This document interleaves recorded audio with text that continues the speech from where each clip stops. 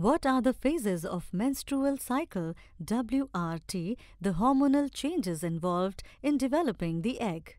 The day count for menstrual cycle begins on the first day of menstruation when blood starts to come out of the vagina. The length of menstrual cycle on an average is 28 days. The entire duration of a menstrual cycle is divided into 4 main phases. Menstrual phase from day 1 to 5. Follicular phase from day 1 to 13. Ovulation phase day 14. Luteal phase from day 15 to 28. Menstrual phase day 1 to 5. Menstrual phase begins on the first day of menstruation and lasts till the 5th day of the menstrual cycle. The following events that occur during this phase are: the uterus sheds its inner lining of soft tissue and blood vessels which exits the body from the vagina in the form of menstrual fluid. Blood loss of 10 ml to 80 ml is considered normal.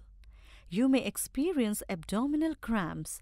These cramps are caused by the contraction of the uterine and the abdominal muscles to expel the menstrual fluid. Follicular phase day 1 to 13. This phase also begins on the first day of menstruation, but it lasts till the 13th day of the menstrual cycle. The events that occur during this phase are: the pituitary gland secretes a hormone that stimulates the egg cells in the ovaries to grow. One of these egg cells begins to mature in a sac-like structure called follicle. It takes 13 days for the egg cell to reach maturity. While the egg cells matures, its follicle secretes a hormone that stimulates the uterus to develop a lining of blood vessels and soft tissue called endometrium. Ovulation phase, day 14. On the 14th day of the cycle, the pituitary gland secretes a hormone that causes the ovary to release the matured egg cell. The released egg cell is swept into the fallopian tube by the cilia of the fimbriae. Fimbriae are finger-like projections located at the end of the fallopian tube close to the ovaries, and cilia are slender hair-like projections on each fimbria. Luteal phase, day 15 to 28.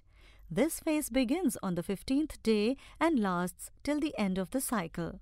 The events that occur during this phase are: the egg cell released during the ovulation phase stays in the fallopian tube for 24 hours. If a sperm cell does not impregnate the egg cell within that time, the egg cell disintegrates. The hormone that causes the uterus to retain its endometrium gets used up by the end of the menstrual cycle.